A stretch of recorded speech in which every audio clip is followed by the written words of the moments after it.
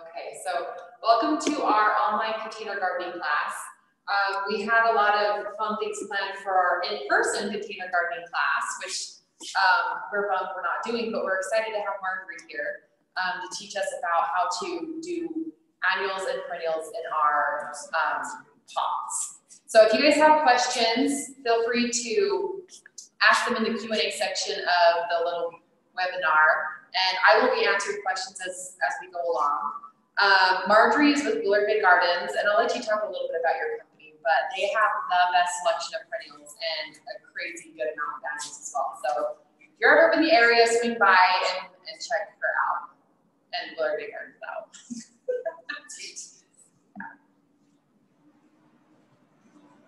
I put this here, all right. Right, so yeah, I am involved with Bullard Bay Gardens, the owner. We're just right off of Highway 89, just across from the bay, right under the mountain. It's a beautiful place, and we do specialize in perennials, especially ones that can handle the native desert kind of conditions that we live in. So if you're looking for those, we do have some fun like green worm and tea and lots of salvia, penstemons, those kind of things. But we do annuals too, and we do containers, we do baskets, we do a lot of things, so, but not grass, just saying. We like flowers. So today we're just going to talk about how to build a container. And you can't just, it sounds simple, but there's a little more to it. So I'm going to give you a few things to think about as we're talking about how you're going to build this container. So one of the first things to think about is, where is this container going to go? Where are you going to put it? Is it going to be on your porch? Is it going to be out in the hot sun, by the deck, by the pool? What is your light? What is your sun going to look like?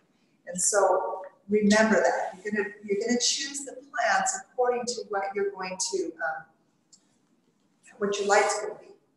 Your shade plants are not going to be happy out hot sun, and vice versa. Your hot plants, you're going to water them too much, they're not going to dry out, they're not going to be happy in the shade. So the other thing to think about too is, where is this container going to sit? Is it going to be hanging up above? What are you going to see when it's hanging? Or is it going to sit by your front step? Is it going to sit up against the building? Is it going to be out? All those things you have to think about before you decide what's going to go in this container. We kind of put these up high so that you can kind of see a little bit better. I'm reaching over, but and then you're going to look at how big your container is too. We've got some really large ones down here that we get time, we'll work on those. But deciding how big your container is, how deep it is going to determine how many plants you can put in. The deeper your container, the more root space, the more plants you can stuff in here. The less deep your container, you don't want to put so many plants in because you've got less root space. So all those things you have to think about. And you're watering. How much are you going to take care of this? If you're not going to be home very much this summer, you're going to want to put some plants that can handle that kind of situation. So lots of things to think about. So before we go any farther though, I do want to talk a little bit about soil in a minute, but I want to put this in. So this is something that we add to a lot of our basket container mixes. So right here we just have a nice potting soil. We make our own potting, or have our own potting soil made at Bullard Bay Gardens. It's got the perlite, the compost, sphagnum peat moss, and other things in it. Not too many other things, but most of those things. But we like to put a little extra core fiber in it. So this does have some core fiber, but during the hot summer months, this is what's going to help keep your containers from drying out. So we sell this. This comes through Miller's up in Logan, and it's compacted. It's actually coconut husks, and it's very compacted. And so you can see it looks really dry. So to be able to use this, I've either got to grate it, which is very nasty, it's dusty and everything, or I can put it in a bucket of water, which is what I'm going to do.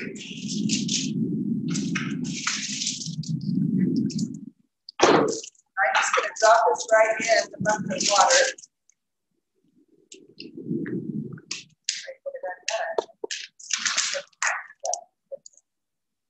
And that is going to soak up while we're talking. So it's something that you need to think about doing before you get too far down the road. Wanted to make sure that it would start to soak up, and then I can use it and mix it into my thing. You can also use it in your flower beds. A lot of people, when they're planting their perennials, especially if they know they've got really rough soil, clay, or really sandy, they want to be able to hold the moisture in, and some plants really like have moisture, constant moisture. They will put that coconut fiber, I'll show it to you in a minute, they'll put it right into the plant. So, something to think about. Now let's talk a minute about what makes a good container. You can see these are made out of plastic.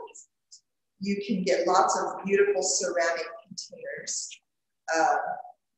Metal ones are kind of in. You've got like some of the corrugated metal ones. Those are great too.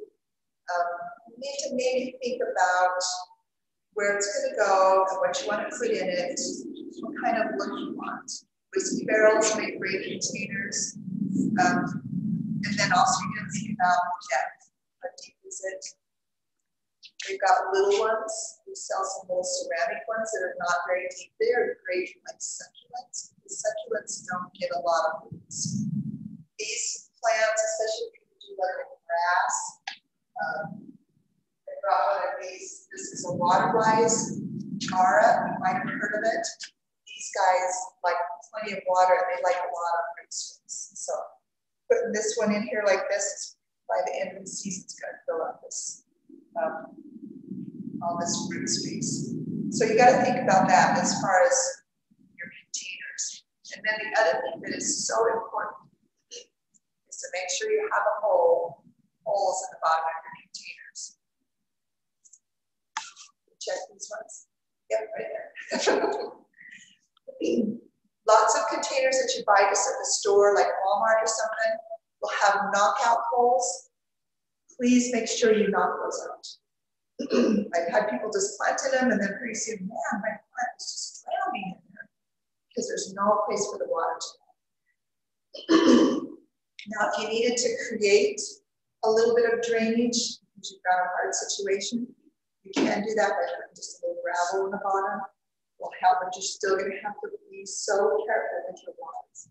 So it's just best to have drainage. If you want to do a pool pond that doesn't have drainage in it, you just get you, my husband's really good with this drill, and he has like a diamond bit drill. You can drill through pretty much anything, like a nice glass container, just to make you a few holes to put drainage in. So drainage is important. Say that with me, drainage is important. Okay. So let's talk a little bit about a planting mix. A lot of people just check which one.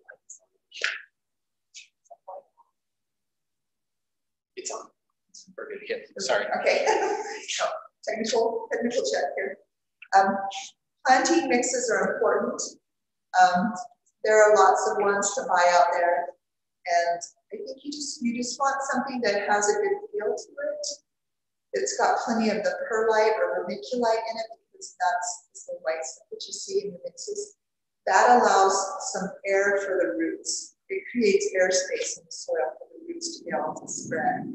I've had experience where we don't have enough perlite or vermiculite in it, and it makes a difference. The plants just do not thrive, and the roots just cannot take off without that space. Try to look at the soils before you buy them, if you can. If there's a chance that you can buy it in a smaller container, or they have a sample for you to look at. We usually have a bag open that you're welcome to look at our soil, and then feel it. Feel it. Now, a lot of people ask me, do I have to put new soil in there? Depends on your container. If you have a really large container, then you can empty it out at least halfway and put soil in. I recommend at least refreshing your soil to a certain point every year. It just gets depleted of its nutrients. You're watering, it washes it all out. It just business happens. So if you have a large container, refresh it halfway. If you have a small container, just dump that old soil out into your garden.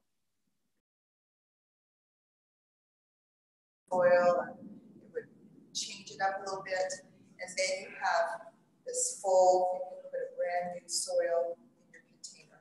Your plants are going to be happier this year. We have had someone come up and bought some late season soil from just a box store.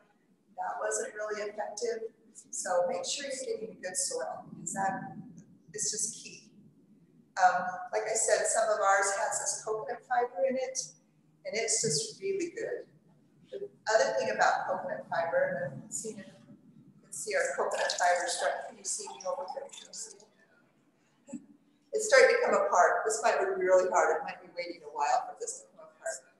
But the thing about this is it retains water. It soaks up the water, and it really holds the water during the hot summer months. And then after a few years, it starts to break down in your soil. And so then it starts a feeding process, which is awesome too. So you get two benefits. It retains water, and then it actually starts to feed your soil and your plants. So it's kind of it's got a twofold benefit, which is awesome. So we really love core fiber. It's really a great thing to add to your soil and to your soil. So, you doing all right? Okay. So we talked a little bit about soil level. You don't want your soil clear up to the very top of your basket.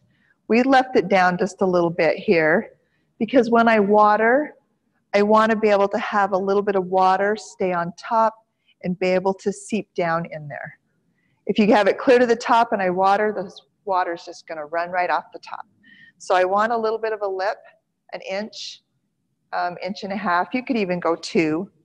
The other thing you don't want to do is you don't want to pack your soil in there. I see a lot of people, and maybe it's just us and maybe it's our mom thing. We want to pat the soil. Just don't do that. Just leave it loose. Lots of times if it's set there for a little while, you want to just kind of refresh it and loosen it up a little bit. And you'll see when we go to plant that we're just going to make a hole. You're just going to want to make a hole, tuck that plant in there, and then just tuck it around. And don't be like packing that soil in.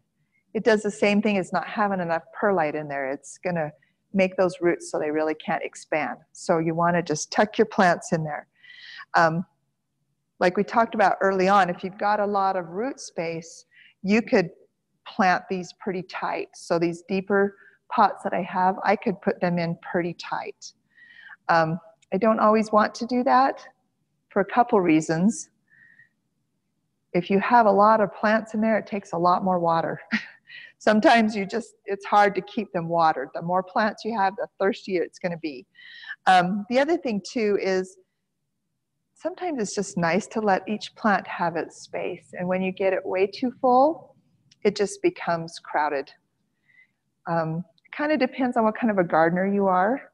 I'm kind of a tidy gardener, and I like a little bit of space. I like to be able to see each plant. I want it to fill out, but I also want to be able to see that I have this and this in there. If you are I call them a messy gardener, where you love just it full and whatever, and if you've got enough volume here for root, then pack it in there tight.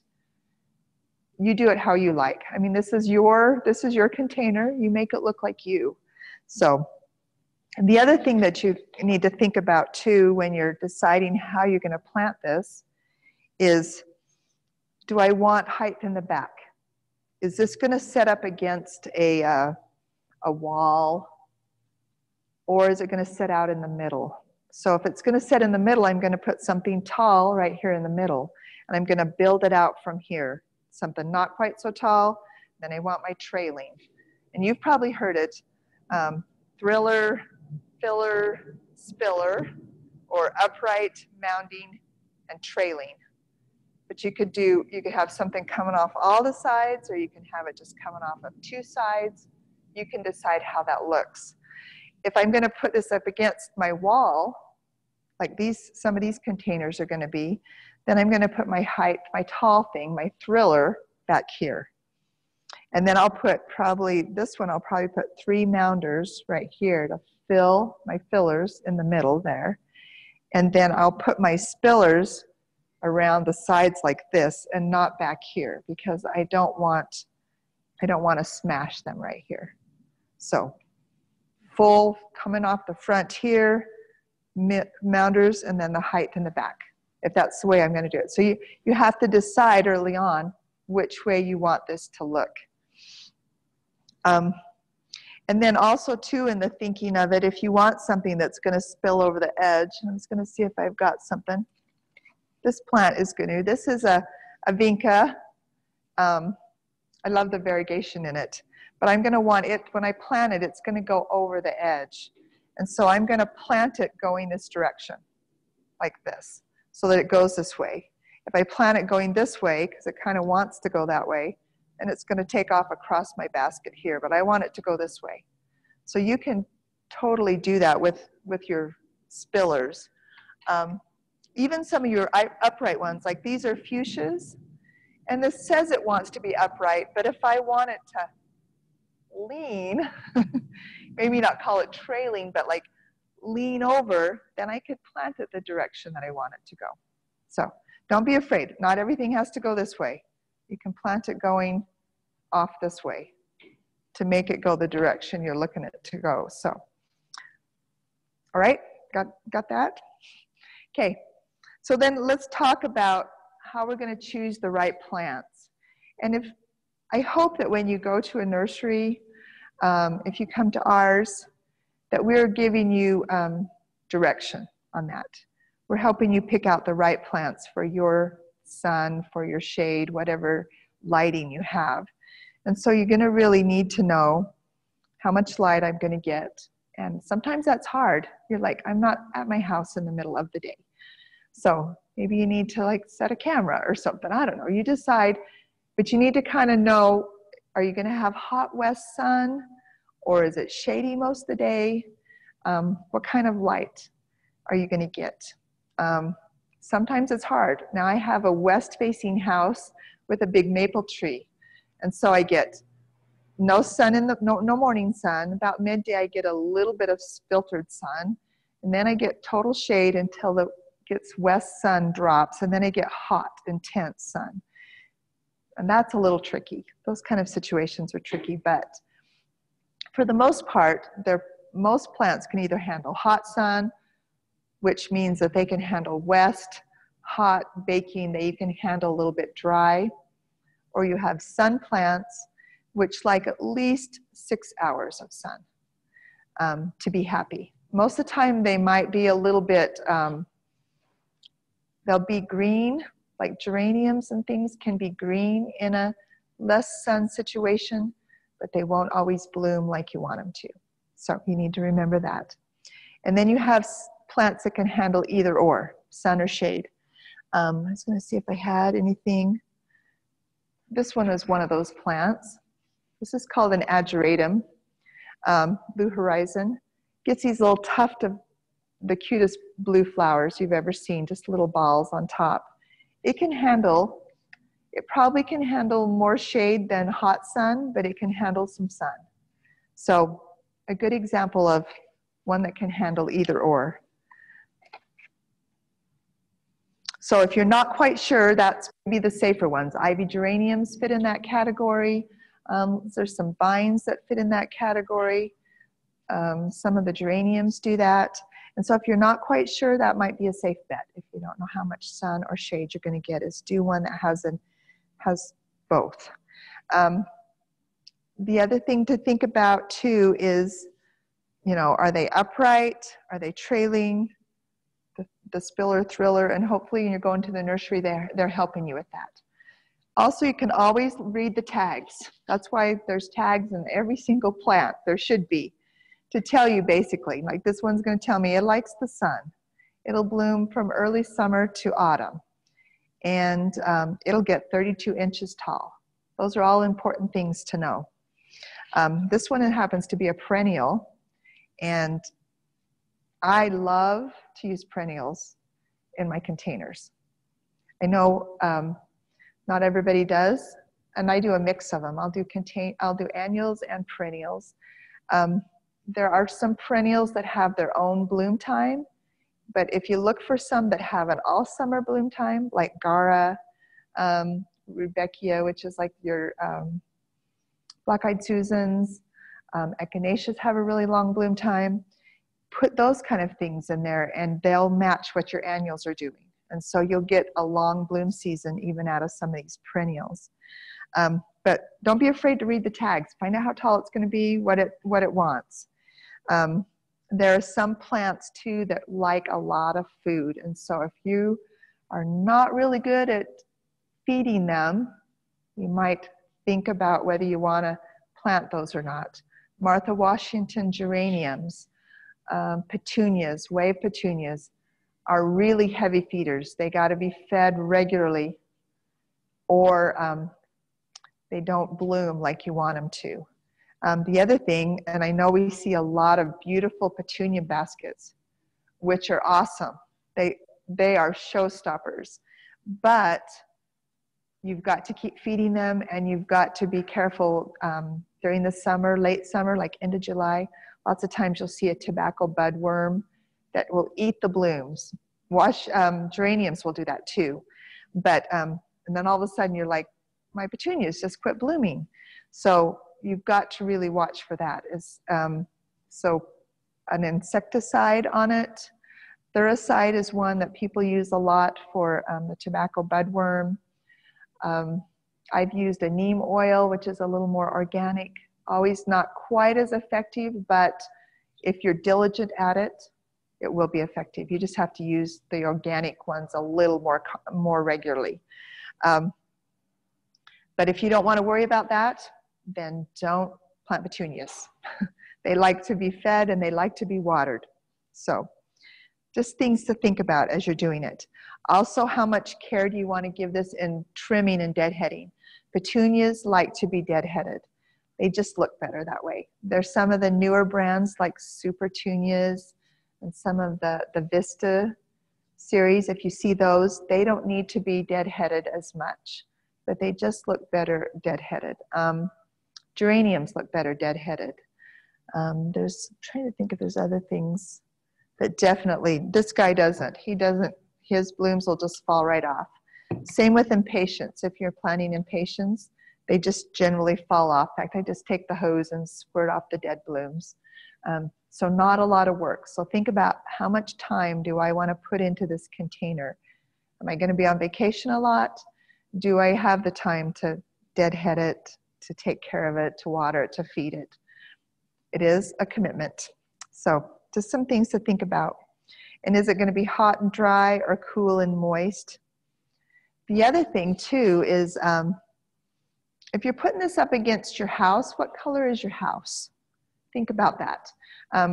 Is my house red? I'm probably not going to want to put strong red color combos in here. If it's white, then maybe I do want to do reds and purples. If my house is red, I probably would want to do some purples and some whites. Something that's going to give a contrast to where this is. If it's out in the middle of, on the deck, then go with your favorite colors. And I don't think there's any wrong color combo. I love them all. I'm into pink and oranges. I think those are great. Lately, I've seen a lot of people doing red, white, and pink. That wouldn't be my first choice, but you know, you can do, this is yours, make it yours. Reds and purples are always nice. Orange and purples are perfect. But you decide. Don't get hung up though on being like, everything's got to match. It does look pretty if you got all shades of purple in there, but something to add some contrast. Yellow and a white is always important in there because it just makes the other things pop. So the other thing that you could think about too is maybe your color doesn't come with bloom. So I brought a couple of these because I love to put these in shade baskets, in part sun baskets. You can see that I'm not going to get a bloom on this caladium, but I'm getting this strong color with the foliage. I absolutely love this one. And these guys come in like pinks and reds and whites, and you're just getting this beautiful foliage color. This is another nice one. This is a coleus. This is new. We haven't had this one here. It's called Burning Bush. But the coleus comes in all different colors. You get yellows and reds, even some purple tones. I've got one back at the nursery that it's almost like the sun hits it and it's almost like vibrant, like shiny, and it's got pinks and reds and green tones. So put some color in with the foliage. That way, especially in your shade basket, if you don't always get a lot of blooms, you still got color. And this color stays all year long. So it's really sweet. It's really awesome. Another one of my favorite shade plants for some color is just using these gold creeping jennies.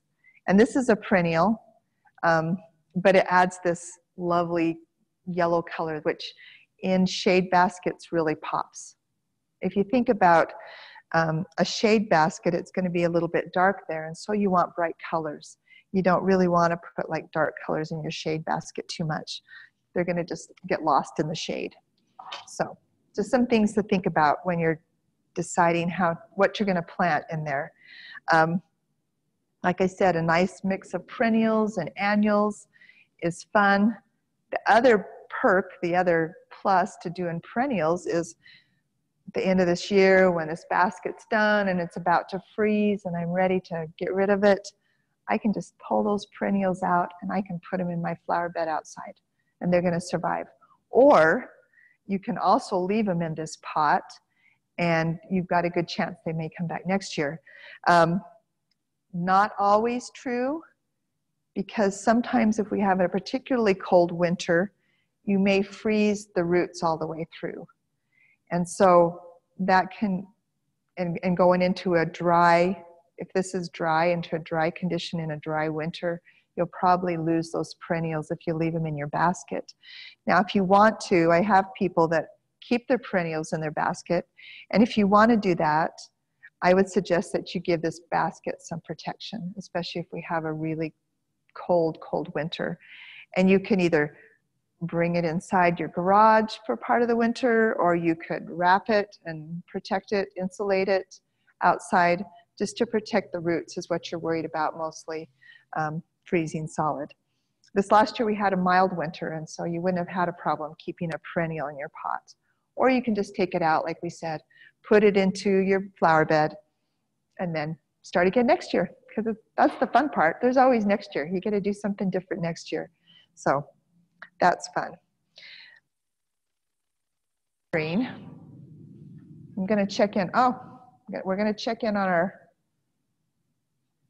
So here's my coconut fiber. You can see it's starting to, boy, it's really wet. I'm going to squeeze it out just a little bit.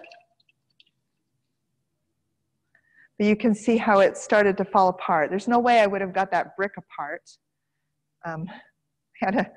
One of my dear son-in-law tried to grate one of these. Oh my gosh, he was sneezing and it was really bad. So don't try that. I don't recommend it. This is much easier. If you just got to have a little patience.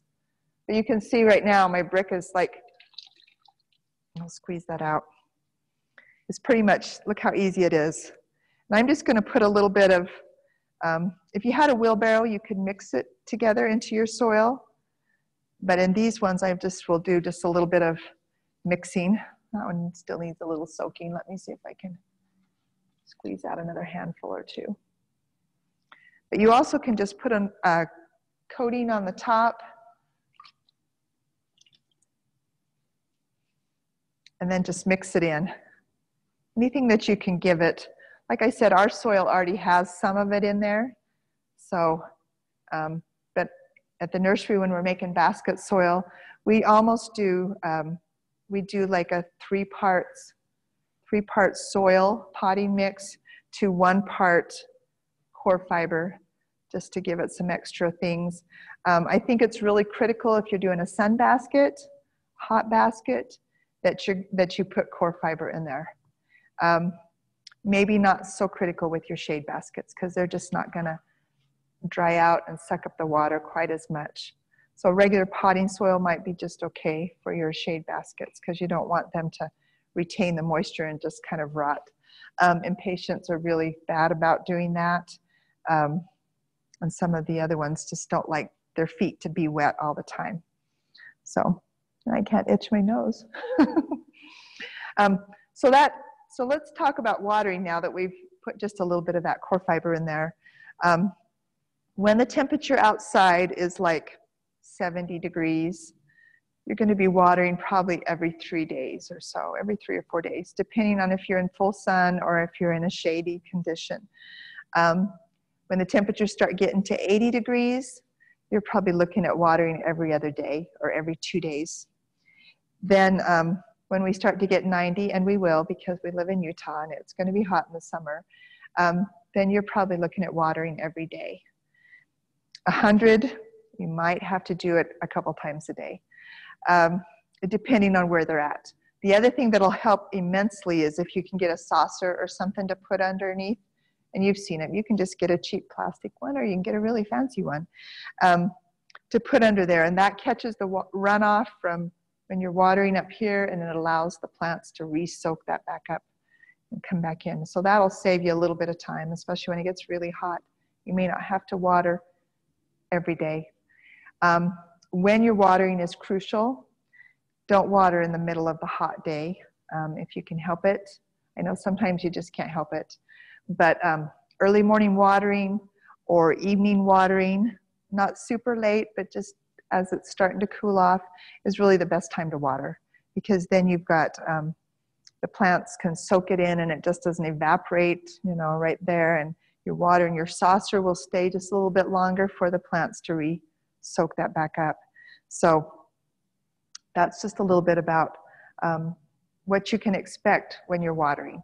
Hot sun plants, you're awfully going to water more. Shady plants, you're going to water less. So just some things to think about there. And then it's critical to feed your baskets, whether it's a hanging basket or a pot or whatever. If you want the optimum, basket feeding is crucial. Now, if you've got petunias and stuff, it's really important. It's like vital. But just think about yourself. Do you want to just live on a water diet? I don't. I like my bread and butter and some veggies once in a while, and my fruit and chocolate brownies and all those things. And so when you feed, that's just what you're giving your plants. You're giving them more of a balanced meal instead of just water all the time. And you might say, well, and our soil does come with a little bit of fertilizer in it. It's mixed in. And some of them will put a time-released fertilizer in that, and that's great. But it's not going to last you the whole summer, especially when you're watering every day. You are washing those nutrients out. And so it's critical that you keep putting them back in. Now, if you're in have a time-release fertilizer, we have one made up in Logan. It's called Nutrigel, but you can get like Osmocote and some of those. They actually have a polymer in them that helps hold some of the water in there and helps hold the fertilizer as you're putting it back in. It kind of helps hold it around there so the roots can use it. And so that's a really good thing. If you put a time-release fertilizer as you're mixing it in, I should have brought a bottle, but you just mix it in right before you plant, and that's going to help give it a constant feed, but you're still going to want to feed it. So the key to feeding, though, is doing it. We all start out really good. We're always like, yeah, I can feed it, I can keep it. And we usually, at the nursery, I use a foliar feed, which means that it goes in, the leaves are able to take it in through the leaves, through the top. It also goes into the soil and it can feed the roots. But foliar is, if you got both, that's ideal. And so I usually use a liquid fertilizer. And it's just like a tablespoon to a gallon. You can put it in like a spray situation, or you could use it in a watering can, whatever works best for you. But the thing is to do it. Pick a day. I usually do it once a week. So pick a day that you're like, usually I'm home on Saturday evening or my Sunday morning early is quiet, I'll just do it then. And so you just pick a day and consistently do it. And that'll help a ton. And then just decide, you know, am I going to do it once a week? Am I going to do it every other week, once a month? And that'll help you determine how much feed you're going to give them. Because most of the feeds have a recipe, like on the back it'll say 1 tablespoon, a gallon for every 2 weeks or whatever it is. So just follow the instructions on your fertilizer. The one that we sell at the nursery is made by Bicor out of Logan, and it's a really good organic fertilizer. And that's, you know, you need to decide that too. Am I going to do organic, or am I going to do just a Miracle Grow?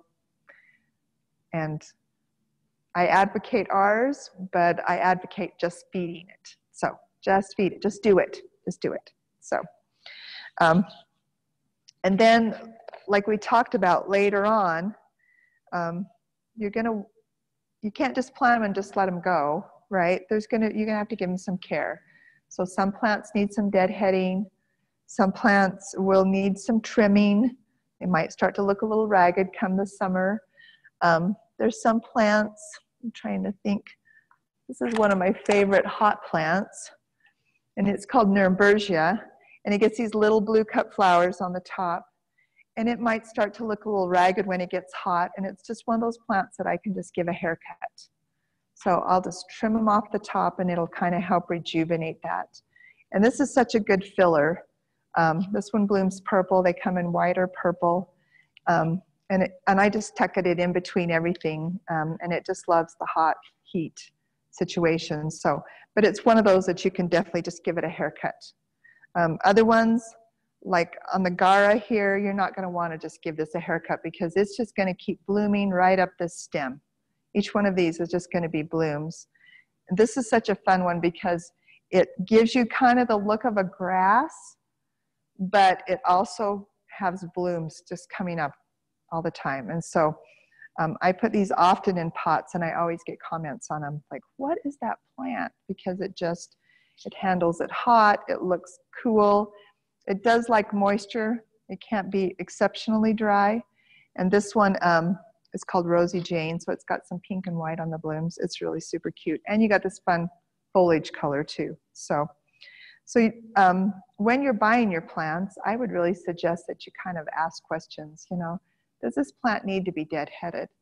Does this plant like to be moist? Does this one like to be dry? We usually say, you know, they don't like to have wet feet, or they do like to be on the drier side. So don't be afraid to ask questions, especially when you're buying your plants. Hopefully they can give you the information that you need to be successful, to help you with to doing this. So do we have any questions that we didn't talk about?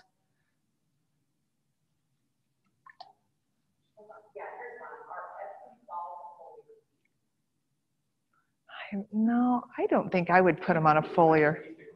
Oh, so the question was, are Epsom salts a foliar feed? And I think it goes into the soil.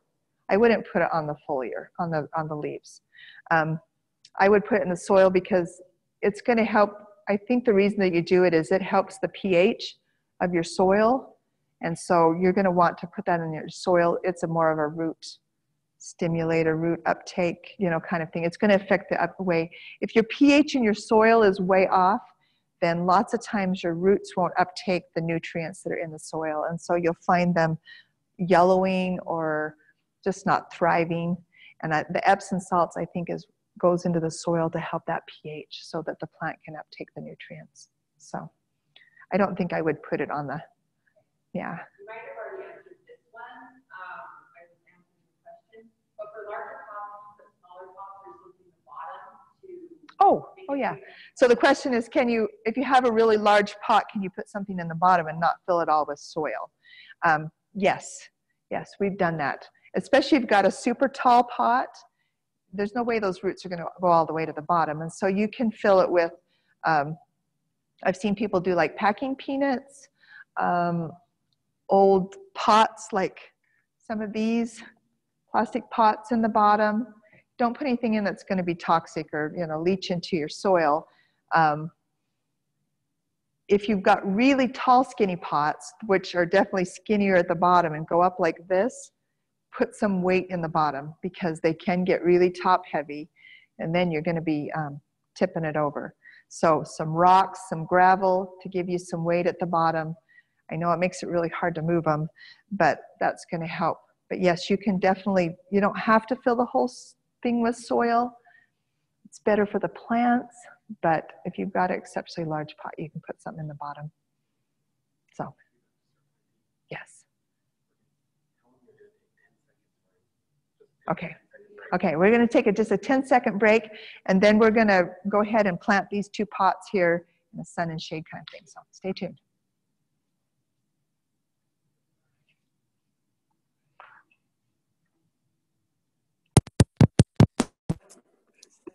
What time are we on? How long have I talked? My mouth is really dry. Oh, Janice. How long have I talked? Janice, what's going on with this? Did I accidentally shut it off?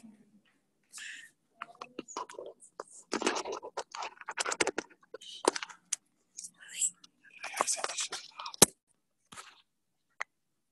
Is it back on? Yep. Killing it there. We're killing it. Okay. As soon as you're ready, just hit share.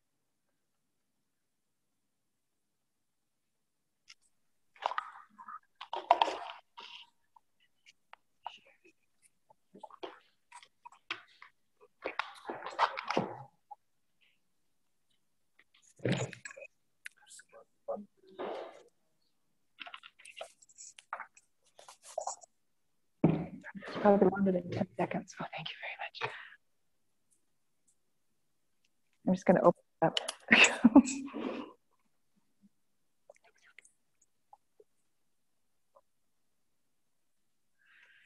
Just at a minute, huh?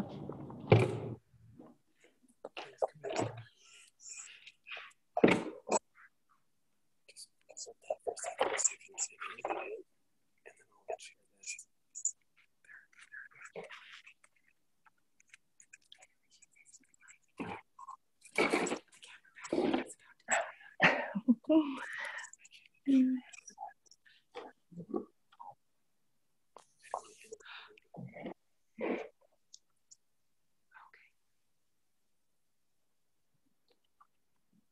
Is it not going to that?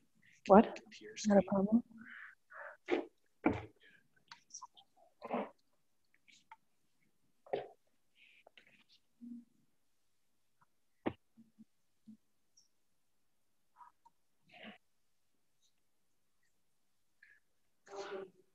Are we ready? What?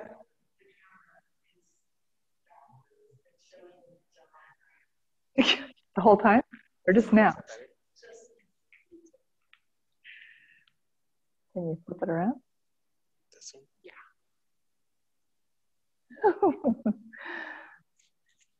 Is it good now? It's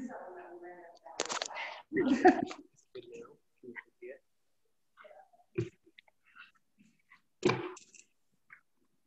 Okay, are we on? Are we back? Okay. I think. That was a little longer than 10 seconds. We had a few technical difficulties. So this part right here, we're going to do in the shade. And this one we'll do in the hot sun. These are pots that are Weaver basins that they're going to use around their new facility here. And so we've just picked some. They've got 3 that are going to be shade and 3 that are going to be sun, and we'll just do a couple of them here. So this is the caladium. This one's called White Christmas. And it's just going to, you can see it's got a lot of new growth coming. It's just going to keep going. It can handle total shade. It can handle a little dappled sun, but it can handle total shade. And it's, I love caladiums. And they can handle being a little bit dry too. They're not real picky. So you can pop this out. And you can see the roots on this one looks pretty good. We don't want anything that's really root bound. If it is, then we're going to loosen it up. But this one looks really good. I grabbed a pot back here so that I can pull some out, because once you start putting your soil in or your plants in, sometimes you end up with way too much soil. So I'm going to just pull some out because this guy's got his own soil and roots. And I'm just going to plant them the same level that he was in the pot. And you can see I'm not pressing him down. I'm just going to tuck him in like this. So this is going to be the back of my pot. I'm going to build this so that this is the back, and I'm going to go frontward like this. Okay. So you can see that I've got that there. I usually try to put, I think I'm going to put this guy on the front. I usually try to put my main pieces in first, and then I can go from there. So I want this guy to trail off the front right here. This is a vinca, and it's actually can be a perennial. It's not a real hardy perennial, but if you're in zone 6 or something like that, you could definitely use it. And I'm going to put him, and this is where I talk, and he doesn't have really strong roots to the bottom, so I'm just going to take some of that off the bottom there so I don't have to dig such a deep hole. And what I want to do is I'm going to point him going off this direction like this. I want him just to flow off the front there. And so I'm putting my main pieces in here. This is one of my very favorite fuchsias ever, mostly because it has this, I hope you guys are okay with this colored foliage. It will bloom, but it also has this really cool coloring on the foliage. This is an autumnal fuchsia, and it'll trail over like this. So I'm going to plant just a couple of them. I'm going to move this bucket here real quick so I don't run into it. And I'm going to have them going off the side right here so that this will be my trailing off the side. And lots of times we really recommend that if you, and you can see the roots on this isn't really bad, so I'm just going to pull just a little bit off. I'm not going to break the roots. And I'm just going to tuck them in like this. And I want them just to go off the side. You can see I'm getting a little extra soil, so I'm not going to try to shove it all back in. The other thing to do lots of times if you're planting is to save your tags.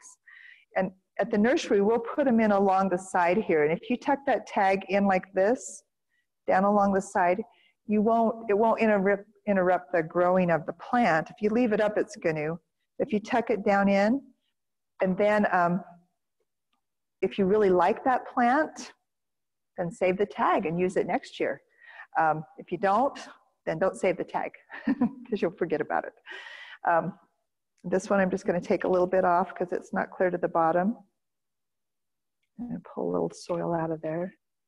And so you can see I'm directing it off to the side. I don't want it to go into the middle. I want it to go off the side this way. Just kind of swoop it around so it looks even. And make sure all the roots are soil. Sometimes they tend to stick out, so just make sure they're covered up as you're doing that. The other thing that I wanted to put in here, and these are going to, middles are, why did I pull white? This could be a very white container. You like white? Maybe I was going to do this in there. Would that work in there? Which one do you like? Do you like that better than the? Yeah, I think so. Maybe that too? The coleus in here because those, the white, I had the girls pulling for me last night and I wasn't paying attention to what they were all pulling. So the white might be too much, but some people really like white containers. You know, maybe you're going to do it for a wedding or something like that. And you could do them all white or you could do them all pink or lots of people like to end up doing containers for and things like that. And that's great. And you can use the wedding colors and that's all fun and everything. But then remember that that wedding only lasts for one day and then you've got to look at it for the whole rest of the year. So just make sure you're doing something that you can stand to look at for the rest of the year. I'll put a couple of these in here just like this. I'm just going to tuck them in. I don't want to shove them in too much. Hopefully these guys, and then you might get them in and you might be like, you know what, I want to scoot this. So I want to scoot this a little farther back, I think. I don't want it like right in front of my caladium. I'm looking at it going, I don't like the way that looks. And the best thing about it is you can rearrange. Don't be afraid to rearrange. It does take a little there. I like that a little bit better because that's going to give me a little space to do that there. The other thing that I could do, and I know I'm putting quite a bit in here, and you can choose how much you want to put in, but I probably would put, these guys are going to get fairly tall, and I would probably just tuck one of these back behind here. And it's going to give me some blue, some extra green in here, and if I just put one of those in there, that just, see, that just adds a little bit there. Then I've got all this space in here, which is going to be my, be some of my filler. And I would just use impatiens in there. And I just brought a variety of impatiens. And so sometimes I'll just grab them and decide, you know, what color is going to look good in there. I want to do reds.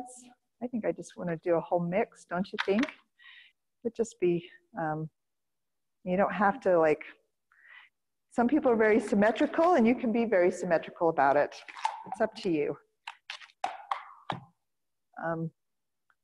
Being at the nursery, we get a little bit spoiled because I can pick from anyone that I want. I know sometimes when you take them home, you're like, I can't do that. I can't just pick anyone that I want. But yeah, so you just put another, probably I maybe want that salmon one in there.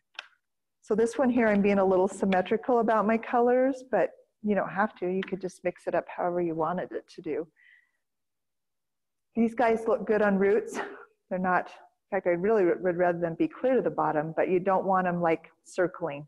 If they're circling at the bottom, you want, and maybe I'll show you in another plant that's circling, but I'm just gonna dig a little hole and just tuck it right in there.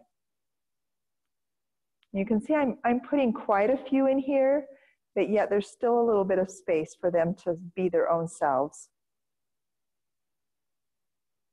The other thing to think about too, and not so much on impatiens, they kind of are pretty tough, but if you're planting marigolds or anything like that, it's really wise just to when you plant them, because it's going to send all that energy of that plant down to the roots.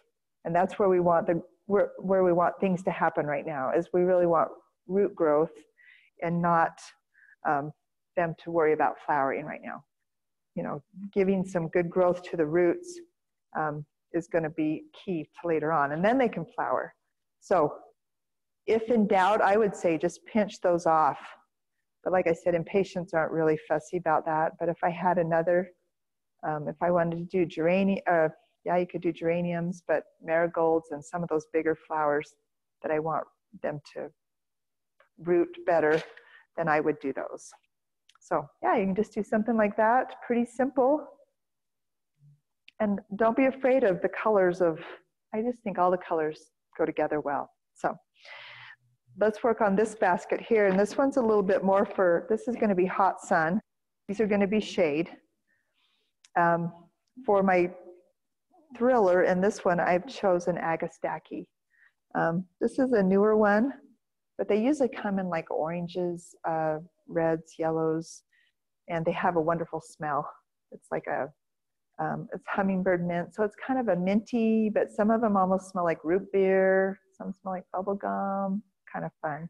But this one is blue, and I really liked it. You could have done, we could have done one too that's, you could do a salvia if you wanted the same kind of blue color. This one's telling me it's going to get 14 to 20 inches tall, so that's going to be perfect for what I want here. When I'm looking at height, I sometimes look at how tall the container is. The taller your container, the more height you can put at the top. Sometimes if you get a really tall container and you get a short top, it looks a little dorky. So this one's got roots. I'm going to pull a little bit out. I don't want to break too much off of this one. I'm going to pull a little soil out so I don't have too much going on there. And he's a little floppy, you can see. And so I'm going to plant him just a little bit deeper, just so he has some support. So when I push that around there, it's giving him a little more support so he's not flopping around. And I've put him to the back, but I haven't put him right back against the edge, so he's got a little root space to go in the back there. So that's going to be my thriller, okay, in the back. And then, what did I decide? Let's put, these guys are going to be, this is a lantana. They love it hot. And this one is a trailing. I want him to go out the sides. So I've got two of them. They're in a gold. So I've got the blue here. I've got the gold coming off the sides. This is going to be what's coming off. And I think I'm going to put these, see roots, not bad on roots. Hopefully I'll show you one that's kind of bound. I'm going to put them a little more front and center, not clear to the front, but I want to put some height right here. So I'm going to put them, push them forward just a little bit. You get to decide how this looks. This is the best part. It's like a, you know, building something fun, and you get to see what it looks like later on. So you can see I'm planting these at an angle because I want them to go off that side like that. Sometimes lantanas don't bloom until it really gets hot. They love it in like Arizona and some of those places. They're like small shrubs there, but here in Utah they're not. They kind of die off because we're not quite that hot all season long. Look and see what else I've got going on over here that I've thought about.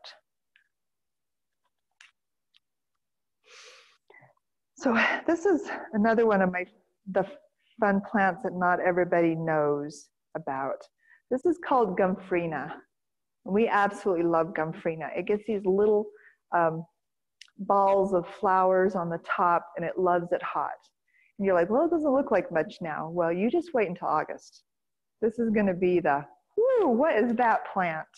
And so, and I want it to be like a standout in the back of this pot here. So I could even put two of them. And this is going to get 18 inches tall. So I'm going to put them back here because they're going to be a little bit taller. I'm going to show you the roots on these. These have got more roots. You can see how they're starting to circle like that. And so I'm going to just open them up like that before I plant them. That way it'll train those roots to start to go down instead of start to circle around the pot, or just keep circling and not go anywhere.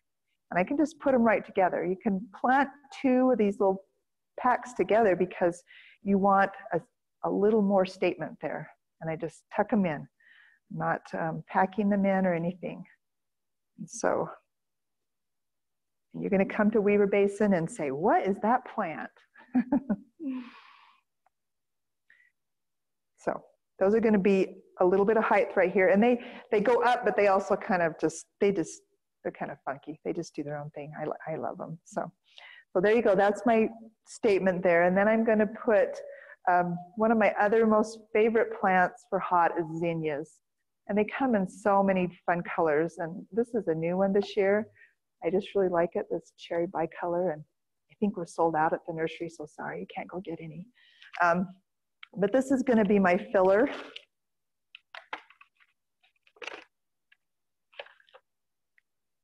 And I'll probably just put, I wouldn't have to put all of these in here, but I could. I'm looking at this trying to decide, do I just want 3 in there? I just want 2 in there. And their roots look pretty good. See, they're not starting to circle. In fact, they've got a nice, healthy set of roots. These are perfusion zinnias. Love, love, love them.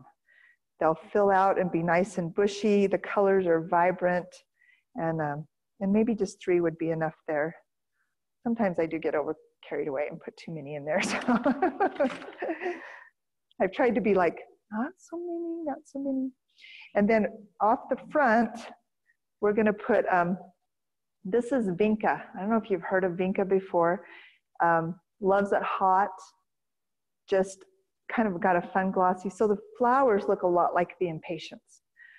You can see it. This is just a mix, so I don't know what color we're going to get for sure, but it'll be all right. And these are trailing. So you've got this Mediterranean variety that trails. It's kind of moundy, traily, and I'm going to put this coming off the front here. So there's ones that are more upright. They get pretty tall, but these are trailing. And I think I'll just put a couple. They don't like to be super wet. In fact, they prefer a little bit drier situation. How many am I going to put here? I don't know that answer.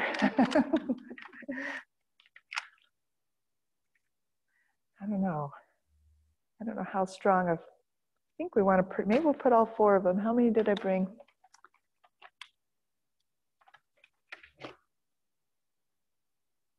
I think we'll put all 4 of them there just because they can sometimes be a little weak if it's not hot and they get too much water. So maybe between 4 of them, they'll look like 2 of them.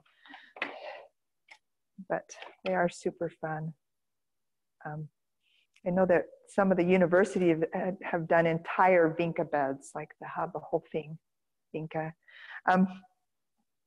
I could be done right there, but I wanted to put just a couple of these little purple Nurembergia in there. They don't get very tall. They're maybe 8 inches tall. And I think I'd want to put just a couple of them right there, just to give them a little bit of. And the other thing I love about these is they've got a different texture. So you've got a little different texture to your foliage. You can see they're pretty rooted, so I'm gonna loosen.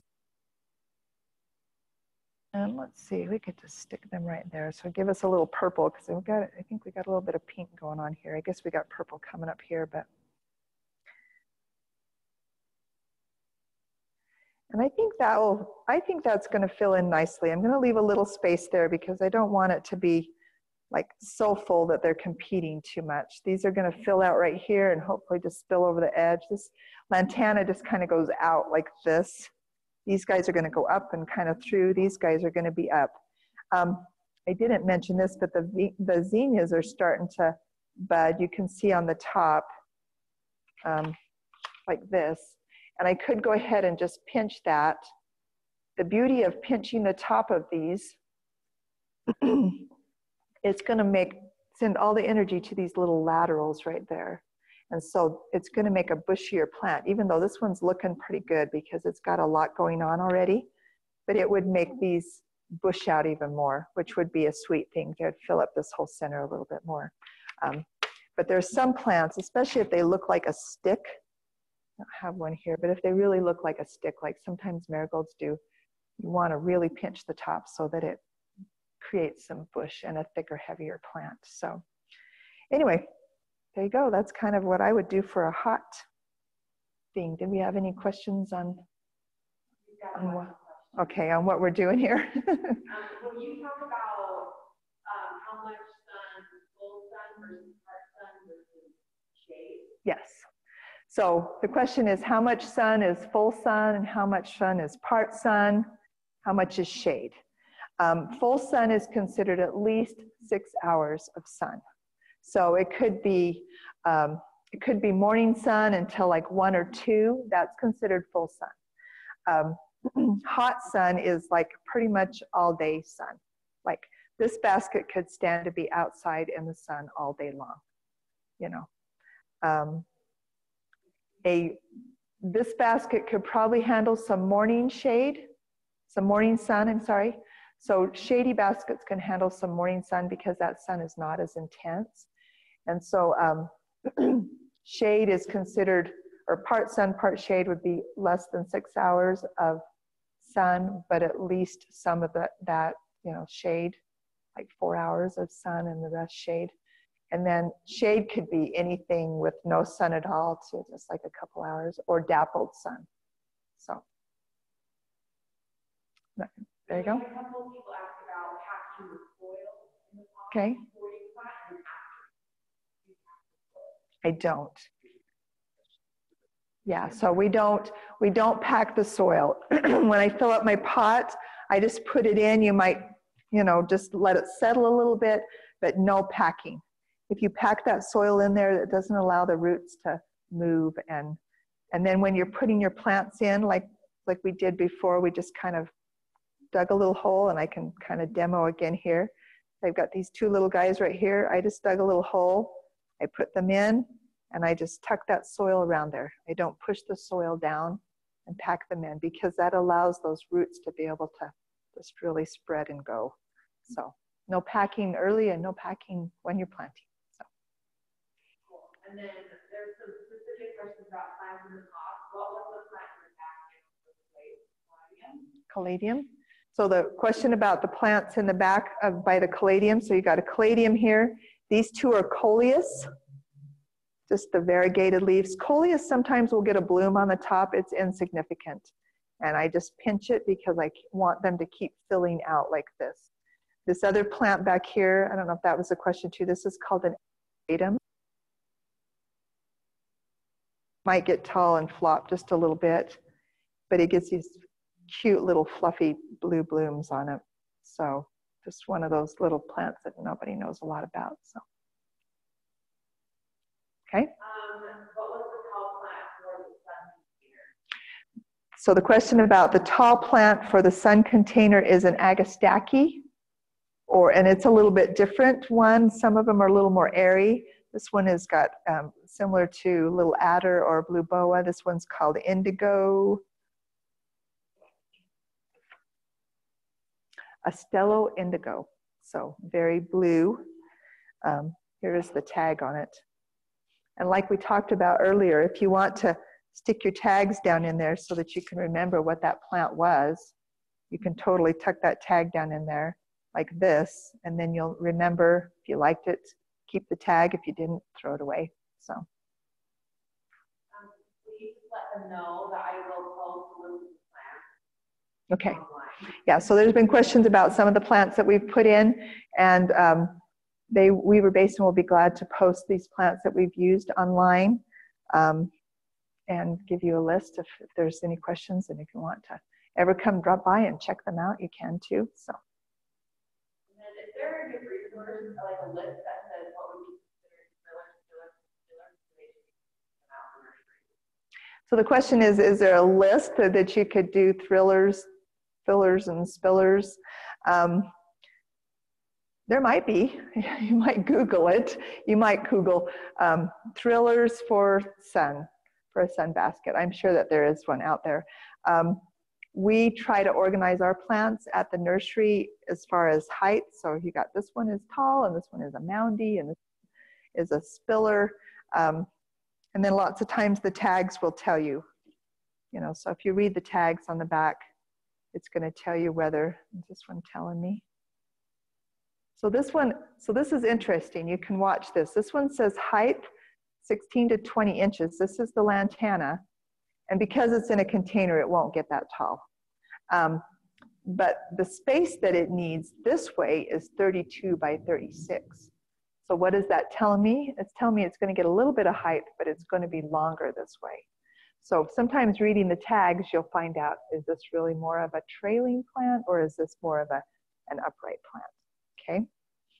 So yeah, but I'm sure you can Google some great ideas. And you can even Google ideas for way a basket might look, and then come to the nursery and say, hey, I'm looking for some impatiens, I want some coleus, you can go and ask specifically for those plants. So there's just a couple questions about perennials in the back. I think you answered a couple of them, but do you repot perennials? The question is, can you repot your perennials every spring or out of this basket? I could this fall take this out of the basket and put it in my garden anywhere.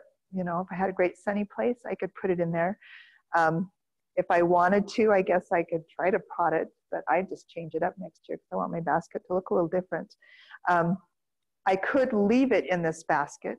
You could leave it in this basket, trim it down in the fall. But early on we talked about if it's going to freeze very hard through this basket and the roots and everything is frozen all the way through the basket, chances are I might lose that plant. So you need to insulate it or cover it or something if you want to try to leave them in the basket. But I would just take it out and put it in my garden somewhere. I think that would be the best thing. So you got a twofold. You get a container look, and then you put it in your thing, and next year you go and get another perennial and put in there, and then you just build your garden that way. So easy. And then the perennials, we talked about like rejuvenating half the soil every year. How do you do that with perennials? It would be a little bit harder with your perennials. If you were to leave the perennials in the basket, it's harder to rejuvenate that soil. You could take that perennial out. I would think with its soil, you could probably take that out and rejuvenate, or just rejuvenate around it. I would think it's going to be trickier for sure to do that, but you just have to work that out. And it's not crucial. I mean, it's not crucial every year to rejuvenate it. It's just that lots of times in my situation, I have a container and then I pull all these out and then I put pansies in it in the fall and I'll put some bulbs in it and then I'll pull those all out and then my soil's getting really tired by then. So it's nice to give it a refresh. So. Do you have any standout fragrant flowers that you get? Standout fragrant flowers for a container. A bunch of these are pretty fragrant right here. You smell them. This one's smelly. Trying to think if I have one that I really like. Agastache. I do really like the Agastache. Alyssum. Put alyssum in containers, and it's very fragrant. In fact, there's a trailing alyssum called Lobularia. Very fragrant.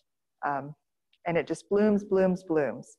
It doesn't handle the heat really well. So I didn't bring any here, but it blooms. It's a good smell. Another one that smells really good is stock. And I don't know if you can find that. I've sold out at the nursery, but it has a really fragrant smell. And it would do okay in a container. So most annuals will do okay in a container. So if there's one that you like. Another one that I love is Dalberg daisies.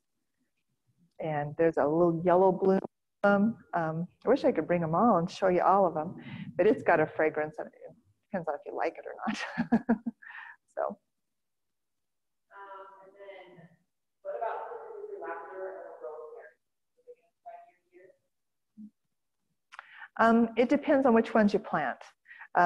You could do a rosemary ARP, which is the most hardiest rosemary that we have, and you could do that. You could do an herb. You could definitely do an herb pot in here. That would be simple. We should have done that. That would have been fun. I have some beautiful calendulas that are just about ready to bloom. You could do a lavender in there. I would do probably a smaller lavender.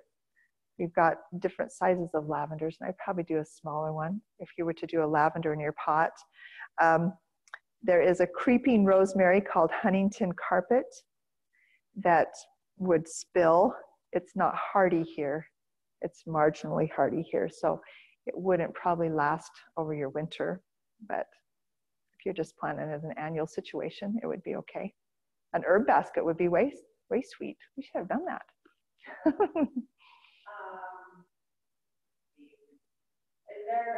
early should I buy things to get a better selection? People find that they buy your Mother's Day, the nurseries were sold out of that stuff. And that is, the nurseries being sold out of the best stuff this year is the truth. I'm sorry to say that. Usually by Mother's Day, especially when we've had a warm spring like this and everybody's been quarantined and they're ready to get out, nurseries have been extremely busy and they're going to be low on stuff. I'm sorry to say that. We do still have a few of these things. I just barely pulled all these last night, and so at our nursery we do have some of these things that I knew, but I'm about out of Gomphrena and a few things. Usually by May 1st, for petunias, you could even do the last week of April. They can handle some cold. It kind of just depends on the weather that we're having, the kind of spring that we're having. But petunias, alyssum, trying to think of some other things. Some of the ones that are perennials, you could buy those early.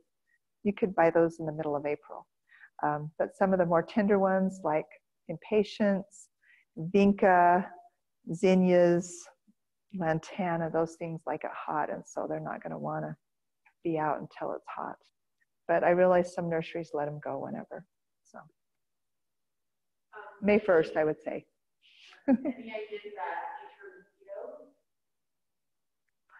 Oh yeah, you could do a basket that deters mosquitoes. That was the question. Anything that we could plant to deter mosquitoes. We have citronella geranium plants right in the nursery. They're excellent. Lemon balm, you could do lemon balm. I think even these agastaches with the smell, because they do have anything with a mint smell, a lavender smell, or a citrus smell deters mosquitoes. Lemon balm, lemongrass. Lemongrass, they advertise it as that, but it's not really strong smell. Trying to think what else. Lemon verbena. I do have some lemon verbena that would, it gets pretty tall, so it would be a good thriller if you wanted to do something like that. But anything citrus or even this minty smell, they just don't like smelly things. So. And then you did talk for a second about vegetables and containers. Do they need to be fed? Like the flowers do? Okay. So the question is, if I was to plant my vegetables in containers, do they need to be fed as often as the flowers? I don't believe so. I don't think so. They could be fed, and what you could do is just mix, what I would do is just mix that feed right into the soil as you're before you plant them. Do a time release in there, or just a good vegetable garden fertilizer in there, and then probably just like once or twice a summer would be enough.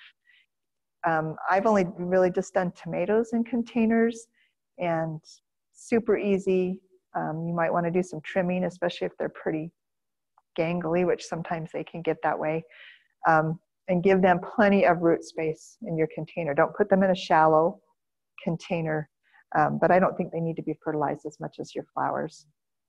So, because the flowers, you're looking for bloom. You're wanting a lot of bloom power. So. Would you just introduce yourself again? Okay. That are joining later. So our late joiners are wondering who I am and what I'm doing here. My name is Marjorie Ross, and I am the owner of Willard Bay Gardens, which is along Old Highway 89, just in Willard City, northern Utah, and right across from Willard Bay, right up against the mountains. We specialize in perennials and water-wise native things, but we also carry trees and shrubs, annuals, veggies, and we do Saturday classes also. So if you want to check out our website and see if there's anything interesting you want to go there, we do offer classes and baskets. We do make flowers and container baskets. So. Is that everything? Yay! Thanks for joining us, guys.